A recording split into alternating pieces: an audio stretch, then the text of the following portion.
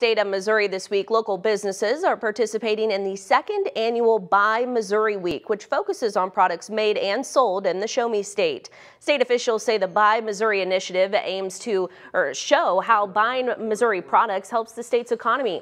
Ava Goldworks in Hannibal is one of the businesses highlighted by the initiative, where the owners say they hand make custom pieces of jewelry right there in downtown Hannibal. We love making our products in Missouri. We are able to provide something different for locals and tourists. We love the fact that tourists come to Hannibal and they want a piece of Ava jewelry to take home because they know they can't get it wherever they live, so it helps the local economy. Now, according to the Buy Missouri website, to be listed on their map of businesses all around the state, products sold must have 51% or greater Missouri content to qualify.